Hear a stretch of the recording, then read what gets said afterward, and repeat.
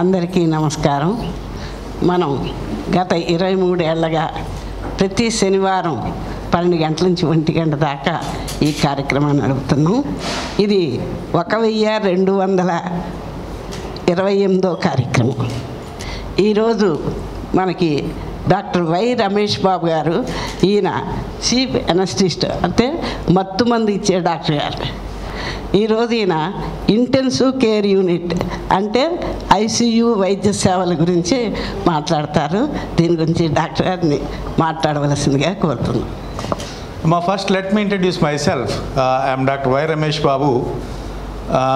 We are supposed to be veterans. Maru garu memu ee oorku veterans. Veterans ante meaning endante I am serving the city for last 40 years. I am the first anesthesiologist with a MD degree to the city of Vijayawada. Right now I am chief of anesthesia and critical care also. నేను ఇప్పుడు ఆయుష్లో anaesthesia కాకుండా critical care కూడా హెడ్గా ఉన్నాను నేను. ఇప్పుడు we are 10 member group, 10 మంది దానికి సేవా విభాగంలో మేము ఉన్నాం.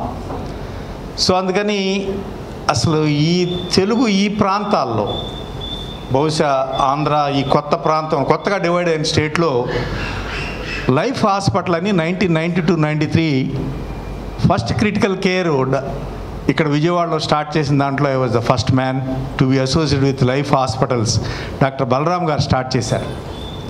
సో క్రిటికల్ కేర్ అవసరం ఏంటి, ఎందుకు క్రిటికల్ కేర్ అని? హాస్పిటల్స్లో ప్రైమరీ కేర్ సెంటర్స్ అని ఉంటాయి, సెకండరీ కేర్ హాస్పిటల్స్ అని ఉంటాయి, టెరిషరీ కేర్ అని ఉంటుంది. అంటే ఏంటి, దానికి మూడిట్లో వ్యత్యాసం ఏంటంటే, ఒక రోగికి వైద్యం చేయటానికి అవసరమైన సౌకర్యాలు, ఎక్విప్మెంట్, పరికరాలు మూడిట్లోనూ పూర్తిగా భిన్నంగా ఉంటాయి. అందుకని ఈ 3 హాస్పిటల్స్ని మనం భిన్నంగా చూడాల్సి ఉంటుంది. పూర్వం మా చిన్నతనంలో డాక్టర్ అంటే ఒక చిన్న మైక్రోస్కోపు, ఒక స్టెత్తు, హాస్పిటల్ టేబుల్ దగ్గర కూర్చోవటమే డాక్టర్ అంటే. ఇప్పుడు పరిజ్ఞానం పెరిగింది. పరిజ్ఞానం పెరగడంతో పాటు కాంప్లెక్సిటీ ఆఫ్ డిసీజ్ అంటే సంక్లిష్టమైనటువంటి జబ్బులు వస్తున్నాయి, కొత్త జబ్బులు కూడా వస్తున్నాయి. కొత్త జబ్బులు అంటే ఇదేంట్రా కొత్త జబ్బులు కూడా ఉంటాయని అడగచ్చు మీరు. మేము గుంటూరు మెడికల్ కాలేజీలో 1972 నేను జాయిన్ అయ్యాను. అప్పుడు చదువుకునేటప్పుడు డెంగ్యూ ఫీవర్ అనేది అసలు ఇండియాలోనే లేదు, ఆఫ్రికాలోనే ఉండేది. సో అది కొత్త జబ్బు కిందే లెక్క మనకి. అలా కోవిడ్ కొత్త వ్యాధి. సో ఇవి ఎందుకు ఈ ఇంటెన్సివ్ కేర్స్ అవసరం అవుతున్నాయి అంటే, ప్రైమరీ కేర్, ఇప్పుడు మన ప్రైమరీ హెల్త్ సెంటర్స్ అంటాం, అక్కడేం అవసరం లేదు ఇట్లాంటి పరికరాలు. సెకండరీ కేర్, ఒక డిస్ట్రిక్ట్ హెడ్ క్వార్టర్ హాస్పిటల్స్ కానీ చిన్న హాస్పిటల్స్ కానీ అవసరం లేదు. టెరిషరీ కేర్ అంటే ఏంటంటే, భిన్నమైనటువంటి బాడీలో ఉన్న భిన్నమైన systems, let's A central nervous system, brain and spinal cord ఒక సిస్టమ్, హార్ట్కి సంబంధించిన ఒక సిస్టమ్, లంగ్స్ ఒక సిస్టమ్, లివర్ ఒక సిస్టమ్, అలా భిన్నమైన సిస్టమ్స్ వ్యాధి వలన ఎఫెక్ట్ అయ్యే అకేషన్స్ కూడా ఉంటాయి. సింపుల్ ఒక సిస్టమ్ ఇన్వాల్వ్ అయింది, ఒట్టి కండరాల నొప్పి, దానికి చిన్న వైద్యం సరిపోతుంది. హార్ట్ ఫెయిల్ అయింది, చిన్న వైద్యమే సరిపోవచ్చు. హార్ట్, లంగ్, కిడ్నీ కూడా ఫెయిల్ అయ్యే డిసీజెస్ చాలా వస్తున్నాయి. ఇలా వచ్చినప్పుడు ఇన్ని వ్యాధుల్ని సంక్లిష్టంగా వైద్యం చేయాలంటే పరికరాలు ఉండాలి, మానిటరింగ్ అంటారు, దాన్ని గమనించేటువంటి శక్తి ఉండాలి. దానివల్ల అప్పుడు ఆయుష్ hospital 225 bed tertiary care hospital అంటే ఇన్ని విభాగాలు కూడా కలిపి చేయగలిగింది. అండర్ వన్ రూఫ్ ఉంటేనే, ఇవన్నీ ఉంటేనే మనం చేయాలి. మరి ఈ ఇంటెన్సివ్ కేర్స్ రన్ చేయాలంటే ఎవరెవరు ఉండాలి? మన దగ్గర 3 క్రిటికల్ కేర్ స్పెషలిస్టులు ఉన్నారు. అంటే వారికి ప్రత్యేకమైన విభాగం, వాళ్ళు ఎనస్థీషియా కానీ MD జనరల్ మెడిసిన్ చేసిన తర్వాత క్రిటికల్ కేర్లో మళ్ళీ 1 సంవత్సరం కానీ 2 సంవత్సరాలు కానీ కోర్సు చేస్తారు.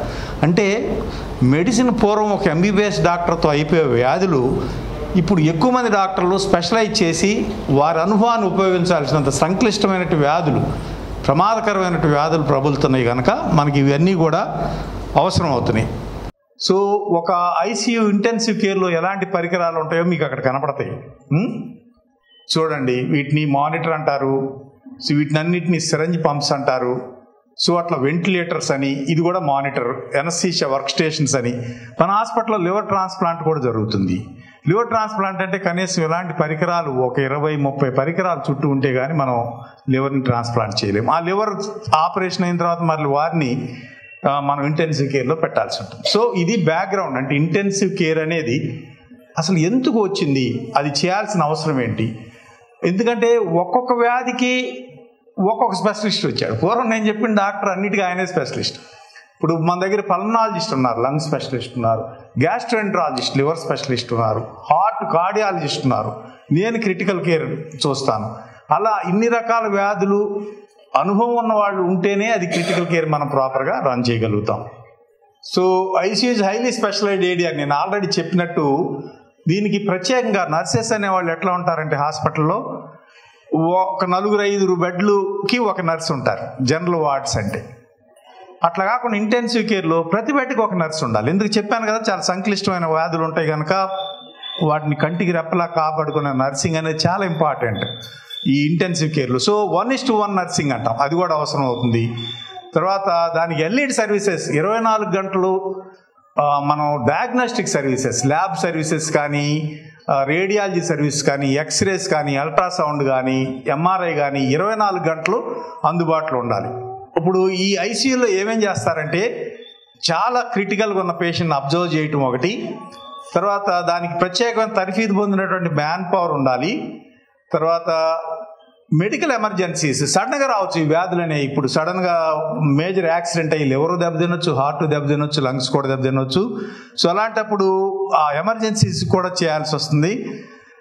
హార్ట్ అటాక్స్ కూడా సడన్గా వస్తాయి. ఒకసారి హార్ట్ ఫెయిల్ అయిన తర్వాత దాని ఎఫెక్ట్ లంగ్ మీద పడవచ్చు, లివర్ మీద కూడా పడవచ్చు.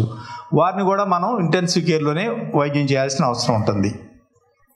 ఎవరిని ఇంటెన్సివ్ కేర్లో పెడతారంటే operations, major operation. Heart operation చేస్తాం, నేను కార్డియాక్ అనెస్థిస్ట్ అంటే నేను హార్ట్ ఆపరేషన్కి మత్తిస్తాను. నేను హార్ట్ ఆపరేషన్ అయిన తర్వాత వెంటనే రూమ్కి తీసుకురారు మీరు. ఇప్పుడు మన హాస్పిటల్లో జరిగే ఆపరేషన్ అయిన తర్వాతే కింద విభాగానికి మనం మత్తిస్తాం, వాళ్ళు మాట్లాడుతూనే ఉంటారు, బయటకు వచ్చేస్తారు. వాళ్ళకి ఇంటెన్సివ్ కేర్లో పెట్టాల్సిన అవసరం ఉండదు.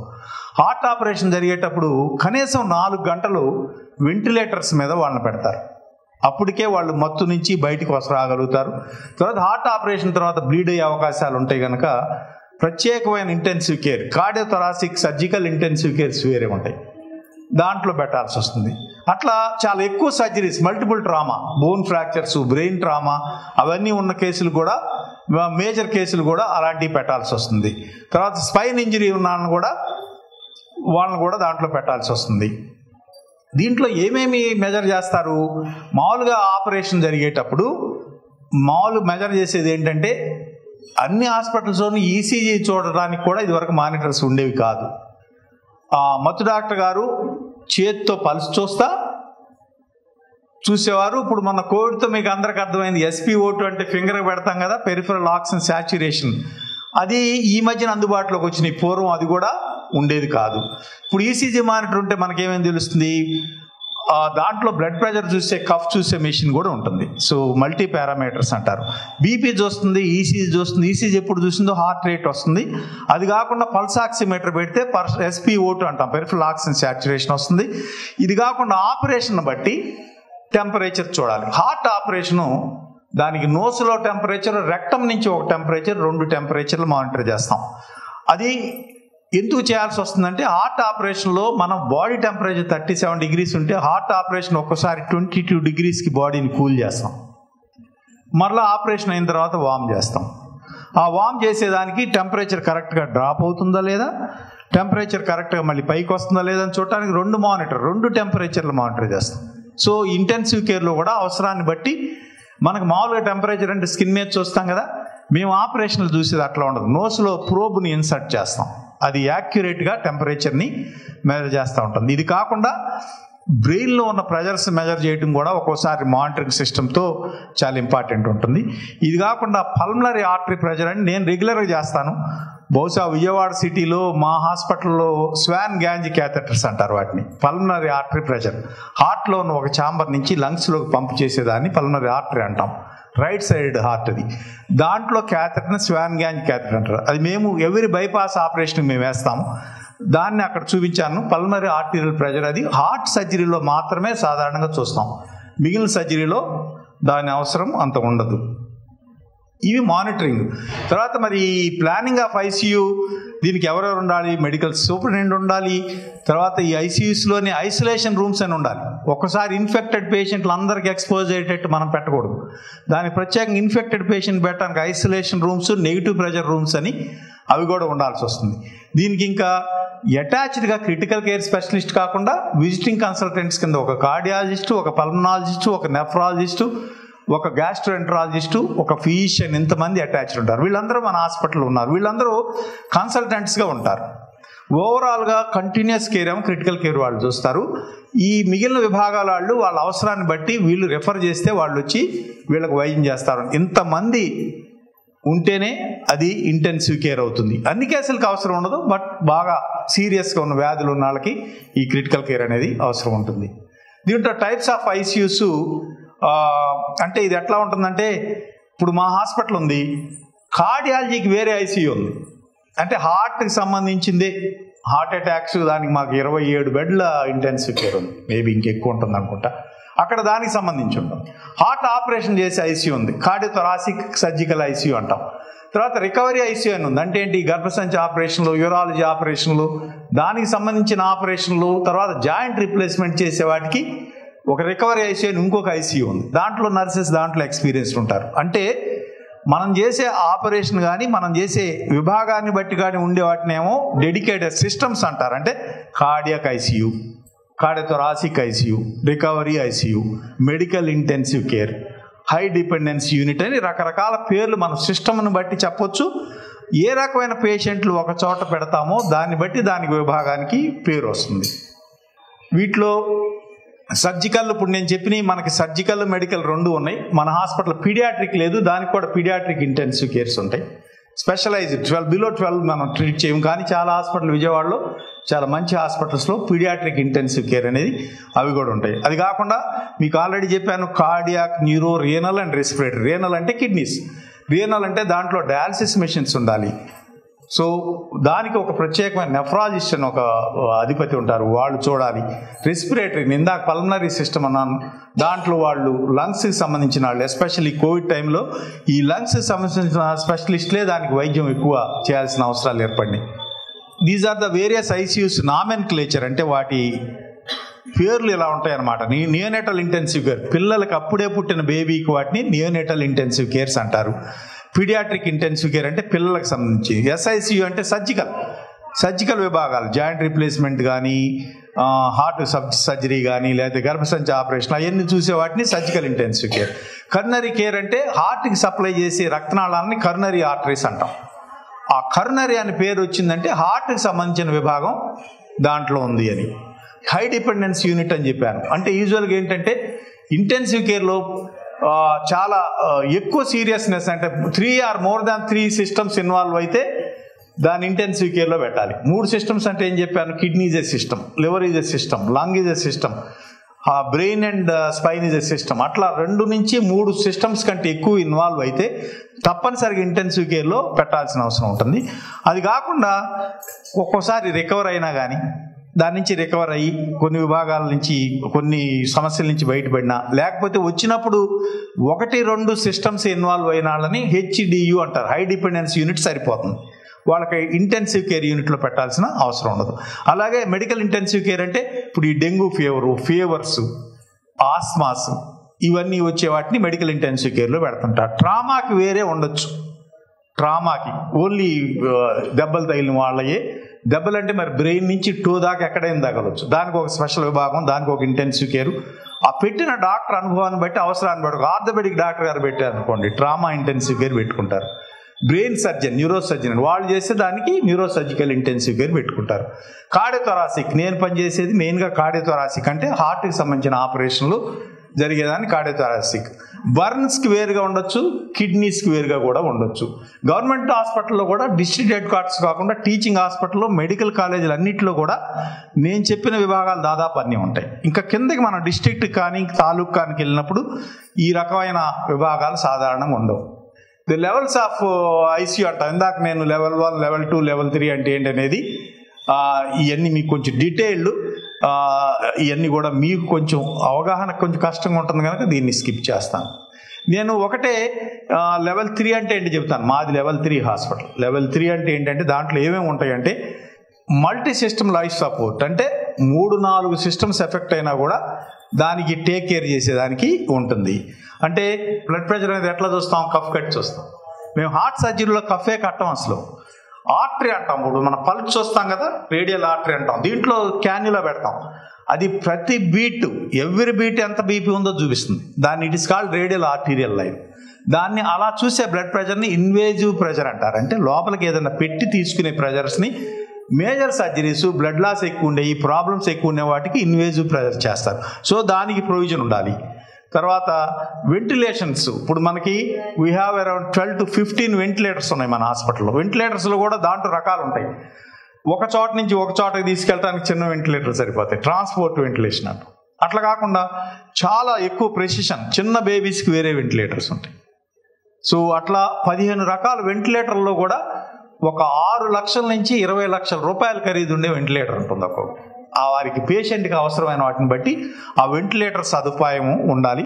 సో అది కాకుండా ఒక పరిజ్ఞానం మీకు ప్రత్యేకంగా చెప్పాలి, మీకు అందరికీ తెలిసి ఉండకపోవచ్చు. బ్లడ్ గ్యాసెస్ అంటారు, ఆర్టీరియల్ బ్లడ్ గ్యాసెస్ అంటారు. అంటే హార్ట్ సర్జరీలోను, మేజర్ క్రిటికల్ కేసులను సాధారణంగా అన్ని హాస్పిటల్లో చేయని ఒక టెస్ట్ని ఆర్టీరియల్ బ్లడ్ గ్యాసెస్ అంటారు.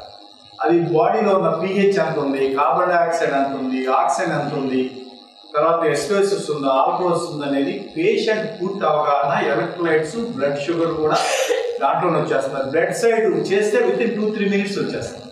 ఒకసారి మన ఇంటెన్సివ్ కేర్లో తెలుసుకుని ఎప్పుడో తర్వాత టెస్ట్ వస్తే మనకు సాధ్యపడదు. అందుకని ఇమీడియట్గా చేసి ఇమీడియట్గా చెప్పేదానికి కూడా మనకి బ్లడ్ సైడ్ టెస్టులు కూడా దాన్ని ఆర్టీరియల్ బ్లడ్ గ్యాస్ అంటారు. తర్వాత సిటీ ఎంఆర్ఐ సాధారణంగా ఈ లెవెల్ 3 ఇంటెన్సివ్ కేర్స్ అనే దాంట్లో సిటీ తెలుసు కదా, సిటీ అబ్డమెన్ అంటున్నారు, సిటీ చెస్ట్ అంటున్నారు. ఇప్పుడు కోవిడ్లో అందరికి సిటీలు అనేవారు, గుర్తుందా? అది ఎంఆర్ఐ ఒకటి. అది బ్రెయిన్లో కానీ, స్పైన్లో కానీ, లంగ్స్, హార్ట్ అన్నిట్లోంచి వస్తుంది. అది ఈ రెండు కూడా యూజువల్గా లెవెల్ 3 వాటిలో ఉండాలి. ఇవన్నీ కూడా ఉంటేనే మనం టెరిషరీ కేర్ హాస్పిటల్ అంటాం. ఇది కాకుండా మీకు ఇందాక చెప్పాను, ఒక కార్డియాలజిస్ట్ సపోర్ట్, ఒక నెఫ్రాలజిస్ట్ సపోర్ట్, ఒక గ్యాస్ట్రోఎంట్రాలజిస్ట్, ఒక పల్మనాలజిస్ట్, ఒక క్రిటికల్ కేర్, ఒక ఎనస్థీషియా, వీళ్ళందరి విభాగాలు కూడా దానికి అందుబాటులో ఉంటేనే మనం దాని లెవెల్ 3 ఇంటెన్సివ్ కేర్ అనగలుగుతాం. సాధారణంగా 10 to 16 ఉంటాయి మనకి ఇంటెన్సివ్ కేర్. మా దగ్గర ఐసోలేషన్ 4 beds, మామూలు రెగ్యులర్ ఇంటెన్సివ్ కేర్ 10 beds ఉన్నాయి, హెచ్డియు 12 beds ఉంటాయి మా దగ్గర. ఇది కాకుండా neuro, surgical and intensive care ఒక 6 beds ఉన్నాయి. అంటే ఎన్ని అవసరాలు ఉంటాయి చెప్తున్నా. ఆల్ టుగెదర్ హాస్పిటల్లో మన 225 హాస్పిటల్ బెడ్స్ అయితే దాదాపు 80 ఇంటెన్సివ్ కేర్ బెడ్స్ ఉన్నాయి. అంటే రొటీన్ హాస్పిటల్స్లో మనం హ్యాండిల్ చేయలేని కేసులు ఎన్ని సదుపాయాలు ఒక చాట ఉన్నప్పుడు చేయగలుగుతాము, అప్పుడే ఇంటెన్సివ్ కేర్లో అవకాశం ఉంటుంది. ఈ కాకుండా మనకి మీరు చూసే ఉంటారు, హార్ట్ ఫంక్షన్ బాగుందా లేదా అంటానికి ఎకో కార్డియోగ్రఫీ అంటారు. దానికి కూడా ఒక మెషిన్ ఉంటుంది. ఆ ఎకో కార్డియోగ్రాఫ్ మెషిన్ అటాచ్డ్గా ఉండాలి. ఇంట్రాయార్టిక్ బెలూన్ పంప్ అని హార్ట్ వీక్గా ఉంటే చేసేది, దాని సదుపాయం కూడా ఉండాలి. ఇది కాకుండా ultrasound, bed side ultrasound machine కూడా ఈ లెవెల్ 3. అంటే మీరు దాని నుంచి నేను మెషిన్స్ యాడ్ చేసుకుంటూ వస్తున్నాను. అంటే వ్యాధి సీరియస్నెస్ పెరిగిన కొంది దాన్ని మానిటర్ చేయాల్సిన గ్యాడ్జెట్స్ పెరుగుతూ ఉంటాయి. దాన్ని మళ్ళీ ఒక్కొక్క మెషిన్ ఒక్కొక్కళ్ళు ఆపరేట్ చేయాలి, అందరూ చేయలేరు. ఇప్పుడు డయాలసిస్ మెషిన్ నెఫ్రాలజిస్ట్ వస్తారు, వెంటిలేటర్స్ ఎనస్థిస్ట్ కానీ పల్మనాలజిస్ట్ వస్తారు, ఎకో కార్డియోగ్రఫీ కార్డియాలజిస్టులు చేస్తారు, డయాలసిస్ అట్లా ఒక్కొక్క వ్యాధికి స్పెషలిస్టు ఒక్కొక్క వాళ్ళకి సంబంధించిన పరికరాన్ని వాళ్ళు సూపర్వైజ్ చేస్తారు. టెక్నీషియన్స్ ఉంటారు, కానీ వాళ్ళ ఆధ్వర్యంలోనే ఈ కేర్ జరుగుతుంది. ఎన్ని సదుపాయాలు ఉన్నదాన్ని మనం లెవెల్ 3 ఇంటెన్సివ్ కేర్ అంటాం. తర్వాత ఎట్లా రావాలి కేసులు, ఎక్కడి నుంచి రావాలి, దానికి అడ్మిషన్ క్రైటీరియా అని ఉంటాయండి. ఐసీయూలో పెట్టాలంటే అందరినీ పెట్టాం, ఎందుకంటే అది ఖరీదుతో కూడుకుంది కనుక. అడ్మిషన్ ఈ ఒక ఐసీయూలో రావాలంటే మినిమం 2 to 3 సిస్టమ్స్ ఇన్వాల్వ్ అయితే కానీ ఇంటెన్సివ్ కేర్లో పెట్టాం. ఎందుకంటే అక్కడ ఒకసారి పెట్టినప్పుడు చాలా ఖర్చుతో కూడుకున్న విషయం. అన్ని కేసులు అక్కడ పెట్టాల్సిన అవసరం ఉండదు, పెట్టకూడదు కూడా. దానికంటే ఒక క్రైటీరియా ఉంటుంది, దానికి ఒక ప్రత్యేకమైన సదుపాయం, ఎవరు లోపలికి రావచ్చు, ఎవరు ఎప్పుడు డిశ్చార్జ్ చేయాలి. ఇప్పుడు 3 సిస్టమ్స్ ప్రాబ్లమ్స్ వచ్చారు, 3 సిస్టమ్స్ రికవర్ అయ్యి 1 సిస్టమ్ ప్రాబ్లంలోకి వెళ్తే హెచ్డిలోకి వెళ్తారు, అక్కడి నుంచి రూమ్లోకి వెళ్తారు. ఆ డెసిషన్ మేకింగ్కి ఇది నేషనల్ అక్రెడిట్ హాస్పిటల్ అంటారు మాది. దాంట్లో ప్రతిదానికి పాలసీ ఉంటుంది. అంటే ఇంటెన్సివ్ కేర్లోకి ఎప్పుడు రావాలి, ఇంటెన్సివ్ కేర్ నుంచి బయటికి ఎప్పుడు పంపాలనే దానికి కూడా ఆ పాలసీస్ అన్ని, గైడ్ లైన్స్ అన్నీ కూడా రాసుకుని ఉండాలి. ఓకే, ఇది సాధారణంగా ఏంటంటే 6 to 20 beds ఉంటుంది. తర్వాత 5 square feet clear area between beds ఉండాలి. మార్క్ చేసి ఉంటుంది యాక్చువల్గా ఫ్లోర్ కూడా. అంటే ఇవి చాలా క్రిటికల్ డిసీజ్ కూడా. ఒక్కోసారి వెంటిలేటర్ మీద ఉన్నారనుకోండి, ఛాతీలో ఇన్ఫెక్షన్ ఉంటుంది. వాళ్ళు దగ్గర బెడ్లు ఉంటే కూడా ఇన్ఫెక్షన్, క్రాస్ కంటామినేషన్ వస్తుంది. ఎందుకంటే మామూలు బెడ్లు హాస్పిటల్లో పక్కన జనరల్ వార్డులు వేసినట్టు ఇంటెన్సివ్ కేర్లో మనం అట్లా వేయటానికి కూడదు. ఇందాక మారు గారు ఒక విషయం చెప్పారు, లోపలికి వెళ్ళటానికి గౌన్స్ ఎందుకు ఎంచుతారు, వీళ్ళు ఎందుకు హ్యాండ్ వాష్ చేస్తారు, ఎందుకు అందరినీ రానివ్వరంటే, మామూలుగా సమాజంలో అత్యంత ప్రమాదకరమైన ప్లేస్ ఏంటంటే హాస్పిటల్. చుట్టపు చూపుగా మన వాళ్ళు వెళ్ళి హాస్పిటల్లో వాళ్ళని చూస్తాను, వీళ్ళని చూస్తాను, మాకా బంధువు ఈ బంధువు. ప్రపంచంలో మిగిలిన దేశాల్లో ఎవరు కూడా ఈ పనులు చేయట్లా. We are entering danger zone. మాకు తప్పదు డాక్టర్స్కి. ఈ చుట్టపు చూపులైనా ఇంటికి వెళ్ళినాడు చూసుకోవాలి, కానీ ఇంటెన్సివ్ కేర్లోకి వస్తారంటే వాళ్ళు ఇన్ఫెక్షన్ వీళ్ళకి వస్తుంది, వీళ్ళ ఇన్ఫెక్షన్ వాళ్ళకి వస్తుంది. హ్యాండ్ రబ్ అంటాం. ప్రతి బెడ్కి కూడా హ్యాండ్ రబ్స్ ఉంటాయి. ఆల్కహాల్ కంటైనింగ్ రబ్స్ ఉంటాయి. దాంట్లో 3 ml 2 సార్లు డిస్పెన్స్ చేసుకుని హ్యాండ్ని ఎట్లా దాంతో చేయాలని 7 స్టెప్స్ ఉంటాయి. దాంట్లో నర్సెస్కి ట్రైనింగ్ ఉంటుంది, నిష్ణాతులైన నర్సులు దానికి ట్రైనింగ్. ఆ చేతికి అది అప్లై చేశారనే దానికి ఒక మిషన్ ఉంటుంది మళ్ళీ ఏది చూడటానికి. సో ఇన్ని రకాల జాగ్రత్తలు తీసుకుంటే తప్ప క్రాస్ ఇన్ఫెక్షన్స్ రాకుండా ఉండవు. ఒక పేషెంట్ నుంచి ఒక పేషెంట్కి, లేకపోతే లోపలికి వచ్చి విజిటర్స్కి కూడా వాళ్ళని ఉదయమో సాయంత్రం ఒకసారి ఎలో చేస్తాను తప్ప వాళ్ళని లోపలికి బయటికి తిరగటానికి ఇంటెన్సివ్ కేరు. హాస్పిటల్లో స్ట్రిక్ట్గా ఉందని మీరు కోపం తెచ్చుకోకూడదు. హాస్పిటల్ స్ట్రిక్ట్గా ఉంది పేషెంట్ కోసమనే మనం అందరం అర్థం చేసుకోవాలి. స్పెషలైజ్డ్ ఏరియాస్, మిగిలిన ఏరియాస్ అట్లా ఉండవు హాస్పిటల్లో. సో అది జనబాహుళ్యం అర్థం చేసుకోవాలి, మనం అర్థం చేసుకోవాలి. ఇది కాకుండా మీరు చూస్తే చిన్న హాస్పిటల్స్లో మనకు ఆక్సిజన్ సిలిండర్లు అయిపోతే తీసి పెడతా ఉంటారు కదా. అసలు మా హాస్పిటల్లో ఆక్సిజన్ సిలిండర్లు అనే సిస్టమ్ ఉంటాయి స్టాండ్ బై, కానీ సెంట్రల్ పైప్ లైన్స్ అంటారు. Oxygen, compressed air, suction, two different pressures. Entire hospital 200 బెడ్లు ఉంటే 200 ఆక్సిజన్ పాయింట్లు ఉంటాయి. నేషనల్ అక్రెడిటెడ్ హాస్పిటల్లో ప్రతి బెడ్కి ఆక్సిజన్ సప్లై ఉండాలి. సో అంటే ఏదైనా క్రిటికల్ అయినా కాకపోయినా అవన్నీ కూడా ఇంటెన్సివ్ కేర్లో తప్పనిసరిగా ఉండాలి. ఇవన్నీ కూడా తర్వాత ఎన్ని లక్స్ ఉండాలి, టెంపరేచర్ ఎంత ఉండాలి, ప్రతిరోజు ఇంటెన్సివ్ కేర్లో మాయిశ్చర్ ఎంత ఉంది, టెంపరేచర్ ఉందని చార్ట్ మెయింటైన్ చేసి ఆ చార్ట్ని సైన్ చేయాలి. అర్థమైందా? Humidity, temperature. ఎందుకు హ్యూమిడిటీ? మన కంట్రీలో హ్యూమిడిటీ ఎక్కువ ఉంటుంది. హ్యూమిడిటీ ఎక్కువ ఉంటే ఇన్ఫెక్షన్లు వస్తాయి. నేను చెప్పాను సర్జికల్ ఇంటెన్సివ్ కేర్లు అంటారు, అప్పుడే ఆపరేషన్ చేసి వస్తుంది, దానికి స్వెట్టింగ్ వచ్చిందంటే ఇన్ఫెక్షన్లు వచ్చేస్తాయి. స్వెట్ రాకూడదు. సో టెంపరేచర్ కంట్రోల్ ఉంటుంది దానికి. తర్వాత సడన్గా అరెస్ట్ అయితే దానికి క్రాష్ కార్ట్స్ అని ఉంటాయి. క్రాష్ కార్ట్స్ అనే దాంట్లో డీఫిబ్రిలేటర్, హార్ట్ సడన్గా ఆగిపోతే హార్ట్ని ఇమీడియట్గా కొట్టించుకునే పరికరం డీఫిబ్రిలేటర్ అంటారు. అవి పక్కన అవైలబుల్గా ఉండాలి. దీనికి తోడు ఇంటెన్సివ్ కేర్స్కి అటాచ్డ్గా ఐసోలేషన్ రూమ్స్ ఉండాలి, ఇన్ఫెక్టెడ్ కేసెస్ ఉండేది దానికి ఉండాలి. సో ఇన్ని సదుపాయాలు ఉంటేనే మనం దాన్ని ఇంటెన్సివ్ కేర్ అంటాం. తర్వాత లైటింగ్ ఎంత ఉండాలి, తర్వాత బెడ్ సైడ్ ప్రొసీజర్స్ అంటాం. ఒక ఇంటెన్సివ్ కేర్లో ఆయనకి కాలుకి చిన్న ఆపరేషన్ చేయాల్సి వస్తుంది, దానికి లైటింగ్ సరిపడా దానికి డెడికేటెడ్ లైన్స్ ఉండొచ్చు. ఇన్ జనరల్ ఇంటెన్సివ్ కేర్ బయట కంటే కూడా చాలా ఎక్కువ ఇది ఉండాలి, లైటింగ్ ఉండాలి. 25 to 30 lakhs అంటున్నాం కదా, అది ఉంటేనే మనకు సడన్గా వాళ్ళు ఏమన్నా స్కిన్ కలర్లో మార్పు వచ్చినా ఒక్కోసారి బ్లూ అయిపోయాడు అనుకోండి. సో స్కిన్ కలర్ని కూడా వాచ్ చేసేంత లైటింగ్ ఉంటేనే intensive cares.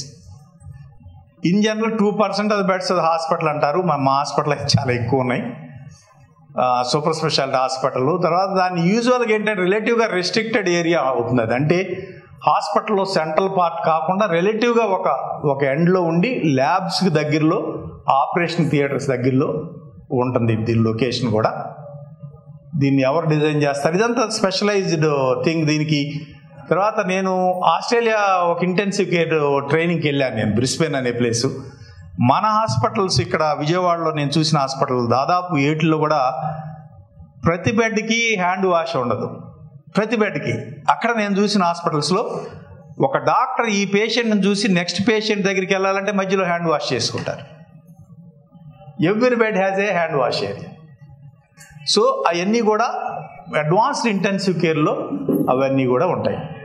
So this is the design. In between beds కూడా 5 నుంచి, ఇందాక చెప్పాను కదా దగ్గర ఉండకూడదు, 5 to 8 feet డెఫినెట్గా ఉండాలి.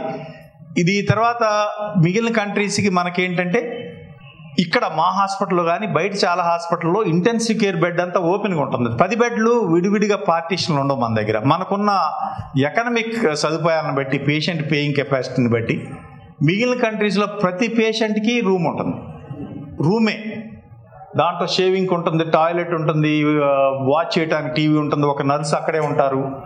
సో అట్లా దాన్ని క్యూబికల్స్ టైపు ఇంటెన్సివ్ కేర్స్ అంటారు. అవి మిగిలిన కంట్రీస్ అన్నింటిలో దాదాపు అలాగే ఉన్నాయి.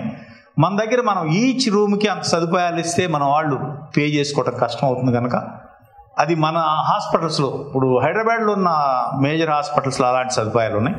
విజయవాడలో కూడా అది ఐడియల్. అంటే ఏంటి, ప్రతి పేషెంట్కి ఇంకో పేషెంట్కి ఇన్ఫెక్షన్ స్ప్రెడ్ అవ్వకుండా క్యూబికల్స్, ఇండివిజువల్ క్యూబికల్స్ ఉండాలి. కానీ అది చాలా హాస్పిటల్లో అది ఎకనామిక్ కండిషన్స్ వల్ల సాధ్యపడదు. ఐడియల్గా క్యూబికల్స్ ఉండాలి. తర్వాత ఇంటెన్సివ్ కేర్ బెడ్స్ అన్నిటికి కూడా సడన్గా పేషెంట్కి ఏదైనా ప్రాబ్లం వచ్చింది, కాలింగ్ బెల్ అంటారు. హెడ్కి దగ్గరలో పేషెంట్కి అందుబాటులో ఒక బెల్ ఉంటుంది. మా దగ్గర every hospital bed has a calling bell. Calling bell నొక్కగానే ఆ పేషెంట్కి ప్రాబ్లం ఉందని ఆ నెంబర్ నర్సింగ్ స్టేషన్ దగ్గర డిస్ప్లే అవుతుంది. అప్పుడు వెంటనే ఇమీడియట్గా మనం ఆలస్యం అవ్వకుండా దాన్ని అటెండ్ అవ్వడానికి అవకాశం ఉంటుంది. సో ఇవన్నీ కూడా ప్రత్యేకమైన సదుపాయాలు. సో ఇందాక మీకు ఈ మానిటరింగ్ గురించి, ఎక్విప్మెంట్ ఆల్రెడీ చెప్పాను. కార్డియాక్ మానిటర్ గురించి చెప్పా, పల్స్ ఆక్సిమీటర్ గురించి చెప్పా, ఈసీజీ. తర్వాత ఎండోస్కోపీ అనేది గ్యాస్ట్రోఎంటరాలజిస్ట్, అంటే ఈసోఫేగస్లోంచి పొట్టలోకి తీసుకెళ్ళి లోపల ఏమైనా బ్లీడ్ ఉన్నాయా చూసేది వాళ్ళు కూడా దాన్ని ఎండోస్కోపీ అంటారు. అవి కూడా అటాచ్ ఉండాలి. అది కాక ఎకో కార్డియోగ్రామ్ అది చెప్పాను. బ్రాంకోస్కోపీ అంటే పల్మనాలజిస్ట్ ఒక్కసారి పిల్లలు చిన్న చిన్న ఫారిన్ బాడీస్ మింగుతారు, లేకపోతే న్యూమోనియా వచ్చి లోపల బ్లీడ్ అవ్వచ్చు, న్యూమోనియాల సెక్రెషన్ చాలా ఉండొచ్చు. దాన్ని బ్రాంకోస్కోప్ అనే పరికరంతో దాన్ని బయటికి తీస్తారు. అది కూడా సాధారణంగా అందుబాటులో ఉంటుంది. మన దగ్గర అవన్నీ కూడా అవైలబుల్ ఉన్నాయి. ఇది కాకుండా డీఫిబ్రిలేటర్ అని ఒక మాట చెప్పాను ఇందాక మీకు. హార్ట్లో ఒక ప్రత్యేకమైన రిథమ్, అంటే వెంట్రికులర్ ఫిబ్రిలేషన్, పల్స్లెస్ వెంట్రికులర్ టాకీకార్డియా అని 2 రిథమ్స్ ఉన్నాయి హార్ట్లో. అవి డీఫిబ్రిలేటర్ అనే దాంట్లో షాక్ ఇస్తే తప్ప అవి మళ్ళీ నార్మల్ అవ్వవు. షాక్ ఇవ్వకపోతే వాళ్ళు చనిపోతారు. అది సడన్గా వస్తాయి. అందుకని డీఫిబ్రిలేటర్ అనేవి మా దగ్గర ఎట్లా ఉంటాయంటే కోడ్ బ్లూ టీమ్ అని ఉంటుంది. కోడ్ బ్లూ అంటే ఏంటంటే heart ఆగిపోవటానికి heart cardio respiratory arrest code అంట. కోడ్ బ్లూ అంటే హార్ట్ లంగ్స్ ఆగిపోయినాయి అని. హాస్పిటల్లో దానికి మొత్తానికి అనౌన్సింగ్ సిస్టమ్ ఉంటుంది. డాక్టర్స్కే తెలుస్తుంది, బయట వాళ్ళకి తెలియదు. డాక్టర్స్కి code blue in cardiac ICU bed number 2 అంటాడు. 3 సార్లు చెప్తాడు. జనం ఒక 10 మంది ఒక్కసారి డిఫరెంట్ విభాగాల నుంచి, ఒక ఇంటెన్సివ్ కేర్ నుంచి ఒకడు వస్తారు, ఒక హెడ్ అండ్ ఒక ఎనస్థిస్ట్ వస్తారు, తర్వాత ఎమర్జెన్సీ నుంచి ఒక నర్స్ వస్తారు, మెడికల్ ఇంటెన్సివ్ కేర్ నుంచి ఒక నర్స్ వస్తారు. ఒక కోడ్ వచ్చిందంటే మినిమం 6 మనుషులు దాని దగ్గరికి రీచ్ అవ్వాలి. ఆ సిస్టమ్ కూడా మనకు ఆల్ ఇంటెన్సివ్ కేర్కి అటాచ్. అది సైలెంట్గా ఉంటుంది, బయట తెలవదు, కానీ జనం పరిగెత్తున్నారంటే కోడ్ ఉందని అర్థం చేసుకోవాలి. కోడ్ బ్లూ అనౌన్స్మెంట్స్ అంటారు. ఆ సదుపాయాలు కూడా మంచి హాస్పిటల్లో తప్పనిసరిగా ఆ కోడ్ ఉండాలి. తర్వాత హాస్పిటల్ మొత్తం మీద క్రాష్ కార్ట్స్ అని అంటారు.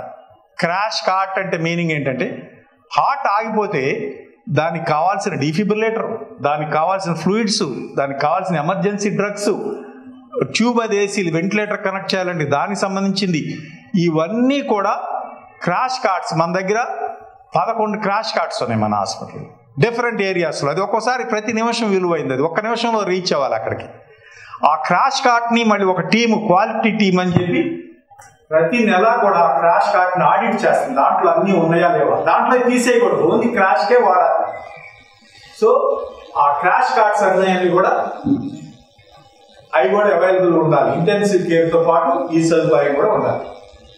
ఇది కాకుండా మీకు ఇంకో పరికరం కూడా చెప్తాను. పేస్ మేకర్స్ అంటారు. హార్ట్ కొంతమంది 40 కొట్టుకుంటుంది. ఎంత కొట్టుకోవాలి? హార్ట్ మామూలుగా 72 కదా. హార్ట్ని మళ్ళీ కొట్టించాలంటే దాన్ని పేస్ మేకర్ అని ఉంటుంది. హార్ట్ సర్జరీలో మేము రెగ్యులర్గా వాడతాం. హార్ట్ సర్జరీలో ఒక ఇంట్రెస్టింగ్ థింగ్ చెప్తా. హార్ట్ సర్జరీలో హార్ట్ రేట్ నేను ఫిక్స్ చేయొచ్చు. నేను ఎంతసార్లు చెప్తే అన్నిసార్లు కొట్టాను. పేస్ మేకర్ నేను అడ్జస్ట్ చేస్తూ వస్తుంది. నాకు అన్నిటికంటే 103 అంటే ఇష్టం. అందుకని వైరమేష్ గారు పెడితే 103లో ఉంటే వైరమేష్ గారు పెట్టారు. సో హార్ట్ నేను బయటకు వచ్చేటప్పుడు నేను ఏం చెప్తే అని కొట్టుకుంటాను. That is what the status now. Medicine అంతా అడ్వాన్స్ అయిపోయింది. ఆ పేస్ మేకర్ అనేది కూడా దాంట్లో హార్ట్లో 4 ఛాంబర్లు ఉంటాయి. దాంట్లో సింగిల్ ఛాంబర్ పేస్ మేకర్ అని, డ్యూయల్ ఛాంబర్ పేస్ మేకర్ అని ఉంటాయి. అవి కూడా పేషెంట్ అవసరాన్ని బట్టి మనం వాడతాం. ఆ పేస్ మేకర్స్ అనేవి కూడా చాలా అవసరం. అల్ట్రాసౌండ్ మెషిన్ కూడా మీకు ఆల్రెడీ చెప్పుకున్నారు. అది కాకుండా నెబ్యులైజర్ అని ఉంటారు. ఒకసారి ఆస్మా ఉన్నారు డాక్టర్ గారు కూడా పీల్చడానికి నెబ్యులైజర్స్ అని ఇస్తారు, అవి కూడా ఉంటాయి. బైప్యాప్ మెషిన్ అంటాం. బైప్యాప్ అంటే ఏంటంటే కొంతమంది అసలు నిద్ర పోలేరు, వాళ్ళు స్లీప్ యాప్నియా అంటారు, నిద్రపోతే ఆక్సిజన్ పట్టుకోవాలి. వాళ్ళకి ఇంటి దగ్గర కూడా బైప్యాప్ మెషిన్స్ అనేవి ఉంటారు. అవి హాస్పిటల్లో కూడా ఇంటెన్సివ్ కేర్లో బైప్యాప్ మెషిన్స్ అనేవి కూడా మాకు ఒక 1/2 డజన్ ఉన్నాయి మన దగ్గర. సో అది కూడా intensive కేర్లో these are the various equipment. ఇప్పుడు నేను చెప్పి మోస్ట్ అడ్వాన్స్డ్ ఎక్విప్మెంట్ కూడా చెప్తున్నాను. అన్ని రకాల ఇంటెన్సివ్ కేర్లో ఉన్న చోట ఏమేమి పరికరాలు ఉన్నాయో అవన్నీ కూడా మీకు చెప్తాను. These are the various photographs. చూసారు కదా, తెలుస్తాను కదా. ఇది సింపుల్ కార్డియాక్ మానిటర్, ఇది పల్స్ ఆక్సిమీటర్. కోవిడ్ లో డాక్టర్ కంటే ఎక్కువ తెలిసిపోయింది జనానికి. ఇది ఈసీజీ మానిటర్, ఇది అల్ట్రాసౌండ్ మెషిన్, ఇది నేను ట్యూబ్ వేసేదానికి దాని లారింగోస్కోప్ అంటారు. ఇది నెబ్యులైజర్ అంటారు. Defibrillator, current shock, DC current తో హార్ట్ షాక్ ఇచ్చే machine. This is the ventilator. ఈ పరికరాలన్నీ ఒకటిగా, ఇట్లాంటి పరికరాలు ఒక్కొక్క ఏరియాలోనే చాలా పరికరాలు ఉండాల్సిన అవసరం ఇంటెన్సివ్ కేర్లో ఉంటుంది. సో నేను ఇందాక మనం మామూలుగా ఏం చేస్తాం, మామూలు ఆపరేషన్ అంటే ఒక చోట నరంలోకి పెడతాం. అట్లాంటిది హార్ట్ సర్జరీ అయితే 2-3 లైన్స్ కూడా పెట్టాల్సి వస్తుంది. ఆర్టరీలో పెడతాం, 2-3 వెయిన్స్ లో కూడా పెట్టాల్సి ఉంటుంది. ఆ పెట్టాల్సిన ఇప్పుడు చూస్తే ఇప్పుడు ఇది ఉంది, లైన్ ఒకటే పెట్టాం కానీ రెండు రకాల మందులు ఇవ్వడానికి దానికి కోడ్స్ ఉంటాయి అన్నమాట. తర్వాత సక్షన్ యూనిట్ అనేది డెఫినెట్గా ఉండాలి. ఓకే, మేము ఆల్రెడీ చెప్పాం కదా. This is face maker. Face maker ఉంది, external face maker, internal face maker అని ఉంటుంది. పేషెంట్ పర్మనెంట్ గా హార్ట్ రేట్ స్లోగా పడిపోయి ఎల్డర్లీ ఏజ్ లో వస్తే ఇక్కడ చిన్న పాకెట్ చేసి ఒక బ్యాటరీ ఆపరేటెడ్ పేస్ మేకర్ ఇక్కడ ఛాతీలో అమరుస్తాం, దాని ఇంటర్నల్ పేస్ మేకర్. అది కాకుండా టెంపరీగా నేను హార్ట్ సర్జరీలో హార్ట్ రేట్ నాకు ఎంత కావాలో అంత పెంచుకోవడానికి తగ్గించడానికి దాన్ని టెంపరీ పేస్ మేకర్స్ అంటారు. సో 2 రకాల పేస్ మేకర్లు కూడా ఉంటాయి. ఇక్కడ మీరు చూసేది, ఇక్కడ బొమ్మలో చూసేది మీది పర్మనెంట్ పేస్ మేకర్, చెస్ట్ లో పెట్టేది చూస్తున్నాం. నర్సెస్ కూడా 1:1 అని చెప్పాను. ఎన్ని బెడ్లు ఉంటే అంతమంది నర్సెస్ ఉండాలి, వాళ్ళ క్రిటికల్ కేర్ ట్రైనింగ్ ఉండాలి. ప్రత్యేకంగా నర్సుల్లో కూడా ఎక్కువ అనుభవం ఉన్నాను వెంటిలేటెడ్ పేషెంట్స్ దగ్గర పెడతాం. వెంటిలేటర్ మీద ఉన్నాను, పేషెంట్కి ఏమీ తెలియదు కదా, వాళ్ళ కేర్ ఎక్కువ ఉంటుంది. అంటే బెడ్ సోర్స్ రాకుండా ఆల్ఫా బెడ్స్ అని ఉంటాయి కింద, కనుక సోర్ రాకుండా ఆల్ఫా బెడ్స్ అని ఉంటాయి. వాళ్ళకి తీసుకోవాల్సిన కేర్ అంటే ఇన్ఫెక్షన్ రాకుండా వ్యాప్ బండిల్స్ అని, తర్వాత సెంట్రల్ లైన్ ఇన్ఫెక్షన్ కంట్రోల్కి ప్రత్యేకంగా హాస్పిటల్లో మాకు ఇన్ఫెక్షన్ కంట్రోల్ నర్స్ అని ఉంటుంది. ఆ రోజు రౌండ్స్ వేస్తారు, వేసి ఎవరి దగ్గర ఏమైనా డెఫిషియన్సీ ఉంటే చెప్తుంది. దానికి మాకు మంత్లీ ఆడిట్స్ ఉంటాయి. సో ఇంటెన్సివ్ కేర్లో ఇన్ఫెక్షన్ ప్రివెన్షన్ కూడా చాలా చాలా ఇంపార్టెంట్. ఈ కాకుండా దానికి ఏమేమి అనుసంధానించబడిన విభాగాలు ఏమున్నారనేది ఈ స్లైడ్ యొక్క ఉద్దేశం. These are the dressing room వేరుగా ఉండాలి, లోపలికి వెళ్ళే వాళ్ళు అందరూ స్ట్రీట్ డ్రెస్లు వెళ్ళకూడదు, డాక్టర్స్ కూడా డ్రెస్ చేంజ్ చేసుకెళ్ళాలి.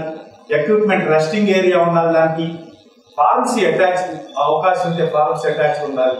డ్యూటీ డాక్టర్ లోపల ఎప్పుడు ఒక డాక్టర్ అందుబాటులో ఉండాలి. ఇవన్నీ కూడా దాంతో పాటు ఉండే ఆక్సిలరీ ఏరియాస్ అంటారు. నేను ఆల్రెడీ చెప్పాను ఐసోలేషన్ రూమ్స్ అని. ఐసోలేషన్ రూమ్ అంటే ఇప్పుడు టీబీ ఉంది, టీబీ ఇన్ఫెక్టివ్ డిసీజ్. టీబీ ఉన్న పేషెంట్ దగ్గరికి మీరు వెళ్తే మీకు కూడా అనుకో, అట్లాంటి ఐసోలేషన్ రూమ్ లో పెడతాం. అది నెగిటివ్ ప్రెషర్ లో మెయింటైన్ చేయాలి. ఆపరేషన్ థియేటర్స్ పాజిటివ్ ప్రెషర్ లో ఉంటాయి. ఈ రూమ్స్ మాత్రం కోవిడ్ ఆపరేషన్ చేస్తే నెగిటివ్ ప్రెషర్ ఉండాలి. మన విజయవాడలో ఎక్కువ నెగిటివ్ ప్రెషర్ హాస్పిటల్ థియేటర్స్ లేనే లేదు. సో దానికి నెగిటివ్ ప్రెషర్ రూమ్స్ రావాలి. ఐసోలేషన్ రూమ్స్ లోకి విజిటర్స్ కూడా ఎక్కువ ఎలో చేయరు. ప్రమాదకరమైన ఆర్గానిజమ్స్ కూడా ఒకసారి వెళ్తే అది పట్టుకుందంటే మనిషి ప్రాణాంతకమైనవి కూడా ఉంటాయి కనుక ఐసోలేషన్ రూమ్ అనేది వెరీ రెస్ట్రిక్టెడ్ ఏరియా. దాంట్లోకి యూజువల్గా ఇంటెన్సివ్ కేర్ అటాచ్గా దీనికి విడిగా మళ్ళీ దాంట్లో వచ్చిన మెటీరియల్ అంతా దానికి వేరే సెపరేట్గా ఇన్ఫెక్టెడ్ మెటీరియల్ వేరే స్టెరిలైజేషన్కి వెళ్ళాలి. దానికి వేరే కలర్డ్ బ్యాగ్స్ ఉంటాయి. దానికి ముందు ఒకసారి ప్రత్యేక క్లీన్ చేసి అప్పుడు స్టెరిలైజేషన్కి వెళ్ళాలి. అంటే అన్ని రకాల విభాగాలు. నేను ఇందాకే చెప్పాను, వ్యాక్యూమ్, కంప్రెస్ ఎయిర్, మళ్ళీ ఈ సిస్టమ్స్ అన్నిటి కూడా ఆల్టర్నేటివ్ ఉండాలి. సక్షన్ జనరేట్ చేసేది ఒక మోటార్ ఉంటే ఇట్లా కరెంట్ పోతే కుదరదు కదా, ఆల్టర్నేట్ మోటార్స్ ఉంటాయి. మాకు 2 జనరేటర్ 100 పెద్ద జనరేటర్లు ఉంటాయి. ఎందుకంటే మా హాస్పిటల్లో జనరేటర్లతో ఒక 3-4 సినిమా థియేటర్స్ రన్ చేయొచ్చు, అంత పెద్దగా ఉంటాయి. అది కాక యూపీఎస్ సిస్టమ్స్ ఉంటాయి. కరెంట్ పోవడానికి లేదు. హార్ట్ సర్జరీ మధ్యలో కరెంట్ పోతే హార్ట్ ఆపేసి ఉంటాం. కరెంట్ పోయిందంటే మళ్ళీ కొట్టుకోమంటే కొట్టుకో. So backup backup backup backup regular ఉంటుంది, వెంటిలేటర్స్ ఉంటాయి, యూపీఎస్ సిస్టమ్స్ ఉంటుంది, ఇన్ని రకాల బ్యాకప్లు ఉంటాయి. మళ్ళీ హార్ట్ లంగ్ మెషిన్ ఉంటుంది, దానికి బ్యాకప్ ఉంటుంది. ఇన్ని రకాల బ్యాకప్లు ఉంటేనే మనం మేజర్ సర్జరీ చేయగలం. కంప్రెస్డ్ ఎయిర్ అనేది కూడా చాలా ఇంపార్టెంట్. ఆ వెంటిలేటర్స్ కూడా దానికి కనెక్షన్ అవసరం అవుతుంది.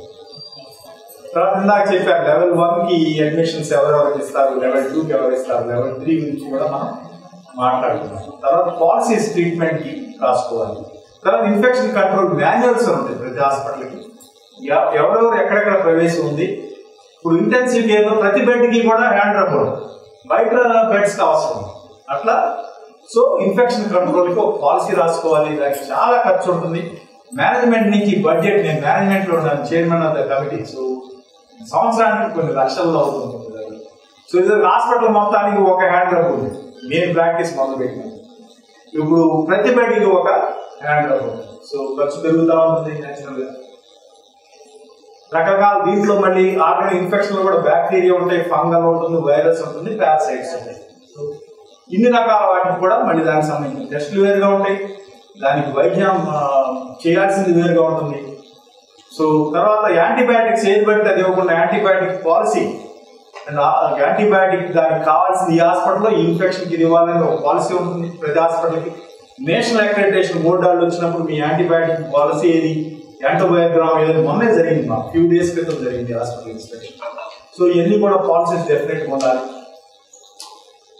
హ్యాండ్ వాష్లో ఇన్ని రకాల స్టెప్స్ ఉంటాయి. యూజువల్గా 7 ఉంటాయి, ఇక్కడ 8 చూపించాడు కానీ 7 స్టెప్స్ ఉంటాయి. ఇవన్నీ కూడా నర్సులకి మేము జాయిన్ అయిన రోజునే హ్యాండ్ రబ్ ఎట్లా వాడాలి, ఎన్నిసార్లు నొక్కాలి, దాన్ని 2 సార్లు నొక్కాలి ఆ బాటిల్, అది 6 ml వస్తుంది. దాన్ని ఎట్లా అప్లై చేయాలనేది చూసారు కదా ఈ స్టెప్స్ అన్ని.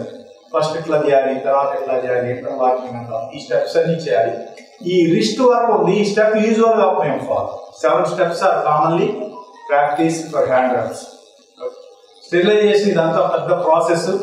దీంట్లో మరి ETO, ethylene oxide gas sterilisation ఉంటుంది. అది కాకుండా స్టీమ్ స్టెరిలైజర్స్, మనం ఈ హాస్పిటల్లో కూడా స్టీమ్ పెడతాం కదా, ఆ స్టెరిలైజర్లు ఉంటాయి. తర్వాత స్టెరిలైజర్ బాగా ఉందా లేదా, దాంట్లో కూడా చాలా అడ్వాన్స్ వచ్చింది. బాగా ఇంపార్టెంట్ కేసులు ఒక జాయింట్లో పెట్టి ఇంప్లాంట్స్ పెట్టాడు, బయలాజికల్ ఇండికేటర్స్ అంటారు.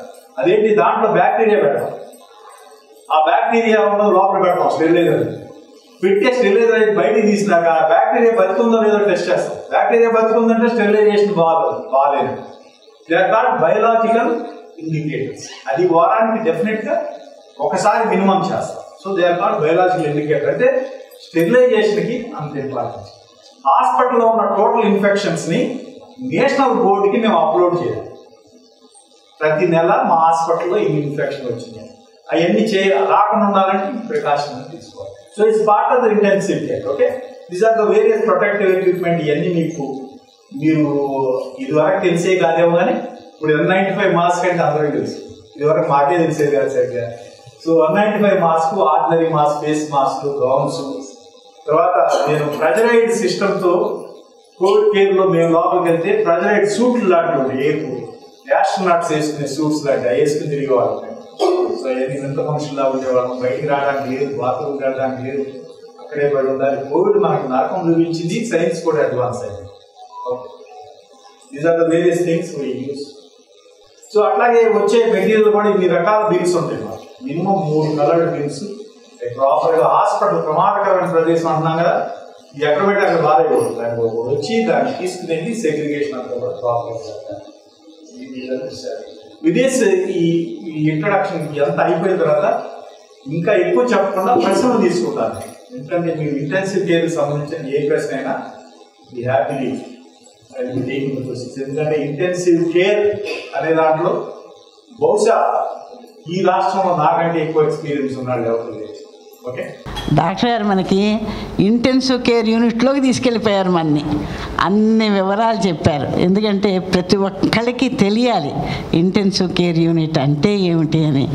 మమ్మల్ని రానివ్వలేదని బాధపడడం కాదు, ఇవన్నీ ఉన్నాయి.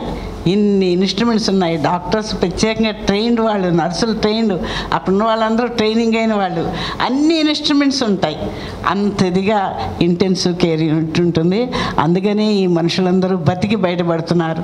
మనం మామూలుగా ఏదో రోడ్ యాక్సిడెంట్ అనుకుని ఎక్కడో ఒకటి పెట్టేస్తే ఆ మనుషులు బతకరు.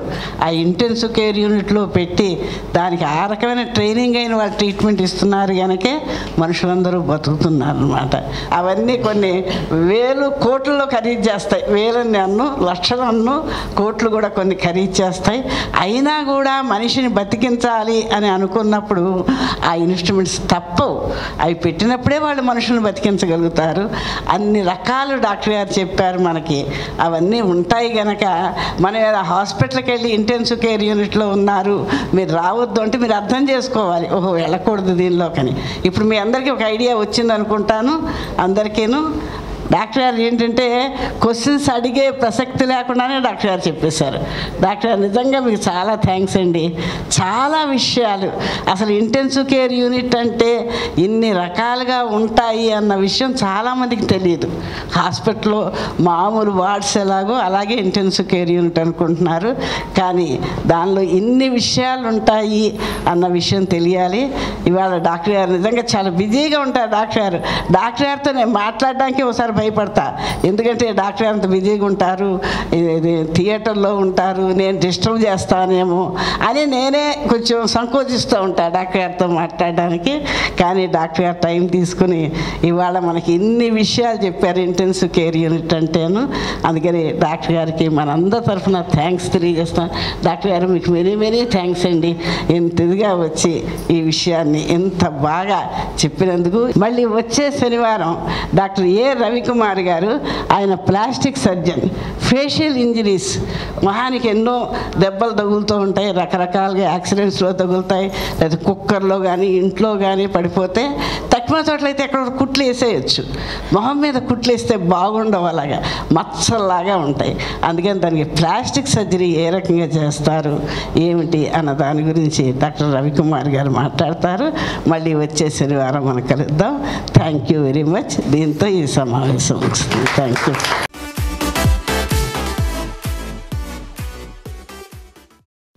ఈ కార్యక్రమం మీకు ఎంతో నచ్చింది కదా.